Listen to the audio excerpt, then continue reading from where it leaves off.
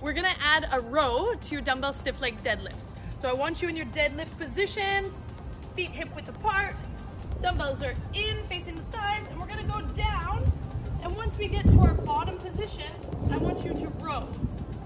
Then you stand nice and tall, go back down, bottom position, keeping that back strong and straight, row, and up, down, row, squeeze the back, stand tall. Remember, keep the dumbbells close to the shins until you get to your row, stand tall, and each one of those counts as one round.